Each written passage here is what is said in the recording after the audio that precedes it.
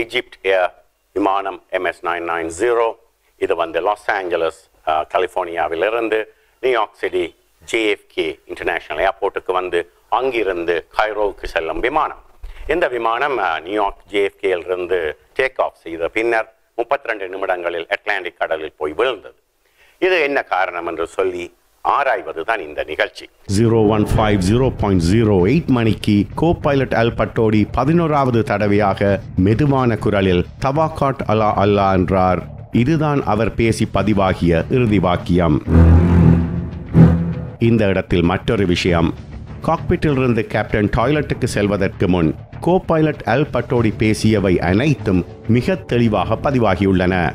அப்போது அவர் hot microphone அணிந்திருந்தார் என ஊகிக்கலாம். Hot microphone என்பது காக்பிட்டில் உள்ள ஒவ்வொரு சீட்டுக்கும் ஒன்று என்ற வீதத்தில் இருக்கும்.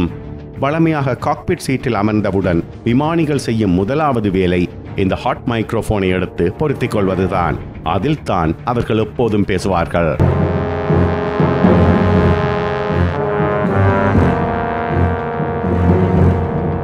காக்பிட்டில் இருந்து கேப்டன் டாய்லெட்டுக்கு செல்வதற்கு முன் கோபைலட் அல் பட்டோடி பேசியது அந்த ஹாட் மைக் மூலமாக என்ற காரணத்தாலேயே மிக தெளிவாக இருந்தது.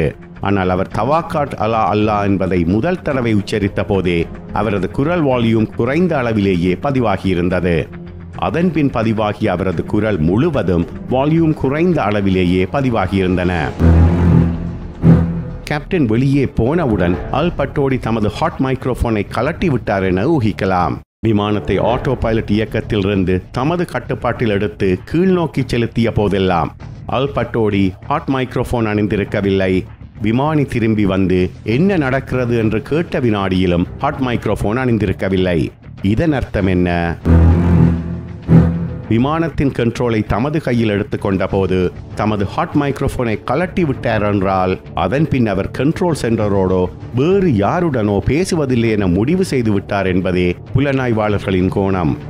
இதை யாருடைய உதவியும் தேவையில்லாமல் ஏதோ செய்ய முடிவு செய்து விட்டார் என்கிறது இறுதி விசாரணை அறிக்கை.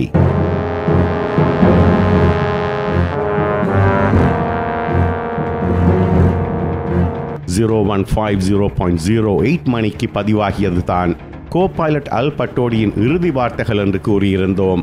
அதன் பின் அவர் பேசவில்லை என்ற போதிலும் அவர் காக்பிட்டுக்குள் தான் இருந்தார் என்பதற்கு என்ன ஆதாரம்? கேப்டன் தொடர்ந்து இங்கே என்ன நடக்கிறது என்ற கேள்வியை கேட்டுக்கொண்டே இருந்தார் என்பதால் இறுதி வரை கோபைலட் காக்பிட்டுக்குள் இருந்தார் என்ற முடிவுக்கு வந்தார்கள் புலனாய்வாளர்கள்.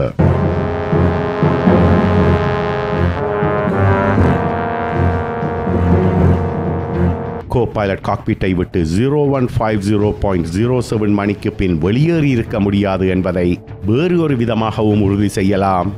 0150.07 மணிக்கு கேப்டன் தொடர்ந்து கேள்வி கேட்டுக்கொண்டிருந்த நேரத்தில் விமானம் அதிவேகமாக கீழ் நோக்கி சென்றதால் விமானத்தின் லோட் ஃபேக்டர் 0க்கு கீழே சென்று -0.2G என்ற நிலையை அடைந்தது. That's reaching negative G load. பறக்கும் விமானத்தின் லோட் ஃபேக்டர் 0க்கு கீழ் போவது எவ்வளவு பயங்கரமானது என்பதை உங்களில் எத்தனை பேர் தெரிந்து வைத்திருப்பீர்களோ தெரியாது. அப்படி போனால் என்னாகும் என்று சொல்கிறோம் பாருங்கள். விமானம் சாதாரணமாக பறக்கும் போது லோட் ஃபேக்டர் 1G என்ற அளவில் இருக்கும். அது குறையத் தொடங்கும் போது விமானத்துக்குள் இருப்பவர்கள் தமது எடையை இழக்க இன்க்ரீசிங்லி வெயிட்லெஸ் தொடங்குவார்கள். இந்த அளவு 0க்கு வரும்போது பயணிகள் விமானத்துக்குள் மிதக்க தட்ஸ் ஃப்ளோட்டிங் தொடங்குவார்கள். 0க்கு கீழே போகும்போது இன்னும் பயங்கரமாகும். பயணிகள் விமானத்தின் கூரை பகுதியில் போய் மோதத் தொடங்குவார்கள்.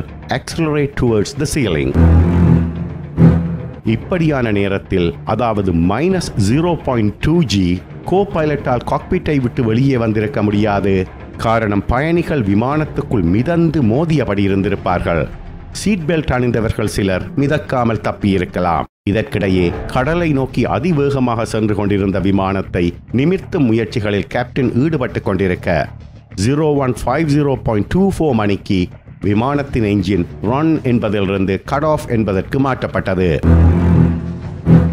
இதன் அர்த்தம் என்ன தெரியுமா?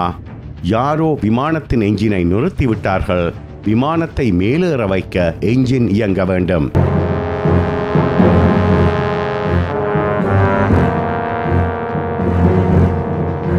இந்த வினாடியில் கேப்டன் அலறுவது பதிவாகியுள்ளது. என்ன இது? நீங்கள் விமானத்தின் என்ஜினை நிறுத்தினீர்களா? இந்த கேள்வியை கேப்டன் கோ பைலட்டை பார்த்து கேட்டார் என ஊகிக்கலாம். ஆனால் கோ பைலட் பதில் சொல்லவில்லை.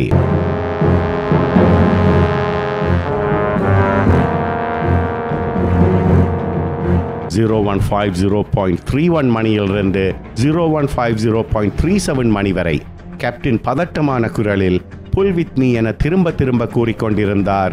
அதன் அர்த்தம் விமானத்தின் எலிவேட்டரை மேல் நோக்கி திரும்ப முயற்சி செய்து கொண்டிருந்தார். விமானத்தின் எலிவேட்டரை மேல் நோக்கி திருப்ப அதன் லிவரை விமானியை நோக்கி இழுக்க வேண்டும். அதுதான் புல் வித் மீ என சொல்லியிருக்கிறார். இதையடுத்து விமானத்தின் இடது எலிவேட்டர் மேல் நோக்கி திரும்பியது. ஆனால் வலது எலிவேட்டர் கீழ் நோக்கி நோஸ் டைவ் பொசிஷனுக்கு திரும்பியது. அதன் அர்த்தம் காக்பிட்டின் இடதுபுற சீட்டில் இருந்த கேப்டன் விமானத்தை உயர்த்த முயல, வலதுபுற சீட்டில் இருந்த கோ பைலட் விமானத்தை கடலை நோக்கி செலுத்தினார். 0150.36 மணிக்கு டேட்டா ரெக்கார்டர் இயங்குவது நின்றது. 0150.38 மணிக்கு குரல் ஒலிப்பதிவு நின்று போனது. இதற்கு காரணம் விமானத்தின் கீழ் நோக்கிய வேகம் அதன் அனுமதிக்கப்பட்ட அதிகபட்ச வேகமான 0.86 மார்ச்சை விட அதிகமாகிவிட்டது. We are talking about operating airspeed. அந்த கணத்தில் விமானத்துக்கு ஸ்ட்ரக்சரல் டேமேஜ் ஏற்படும். அதாவது விமானத்தின் பாகங்கள் பீந்து போகத் தொடங்கும்.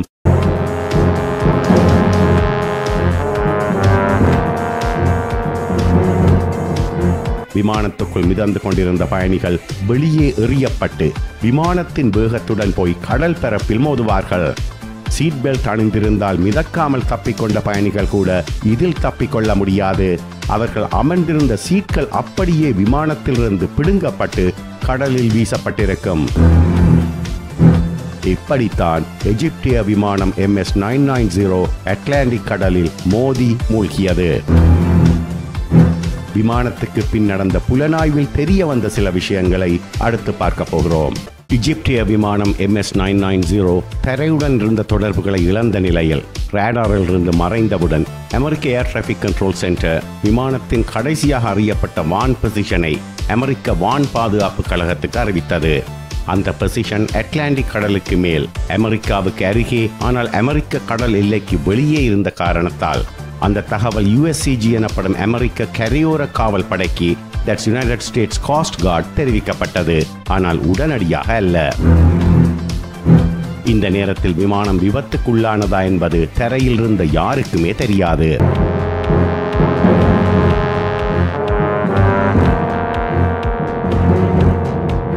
MS-990 விமானம் கடைசியாக ரேடாரில் இருந்த இடத்துக்கு மேலாக பறந்து சென்று நோட்டமிட்ட ஏர் பிரான்ஸ் விமானம் அந்த பகுதியில் நெருப்போ அல்லது வேறு அசாதாரண அடையாளங்களோ இல்லை என ரிப்போர்ட் செய்ததால் MS-990 விபத்துக்கு உள்ளாகி இருக்கலாம் என்ற சாத்தியம் முதலில் கருத்தில் கொள்ளப்படவில்லை. FBI சேகரித்த தகவல்களின் அடிப்படையில் ஆக்டிவ் கேப்டன் அஹ்மத் ஹபாஷிக்கு விபத்து நடந்தபோது 57 வயது. முதலாக விமான நிறுவன பணியில் இணைந்த தேதி 1963 ஆண்டு ஜூலை 13. 3 ரக விமானங்களை அதுவரை செலுத்தியிருக்கிறார். ஆரம்பத்தில் 707, பின்னர் 737, இறுதியாக 767. இவை அனைத்துமே போயிங் நிறுவன தயாரிப்புகள். விபத்துக்கு முன் இறுதியாக செய்யப்பட்ட மருத்துவ பரிசோதனை 1999 ஆண்டு அக்டோபர் 21 கவனிக்கவும், விபத்து நடப்பதற்கு 10 நாட்களுக்கு முன் மருத்துவ பரிசோதனை செய்யப்பட்டிருக்கிறது. அந்த மருத்துவ பரிசோதனையில் அவர் விமானங்களை செலுத்துவதற்கு மருத்துவ ரீதியில் தகுதியானவர் எனவும் கண் பார்வைக்கு கண்ணாடி அணிந்தபடி விமானம் செலுத்துவதை அனுமதிக்கலாம் எனவும் தெரிவிக்கப்பட்டுள்ளது. அவரது கடந்த கால மெடிக்கல் ஹிஸ்டரியின்படி அவருக்கு முதுகு வலி இருந்திருக்கிறது. ஆனால் விமானம் செலுத்துவதை பாதிக்கும் அளவில் இல்லை.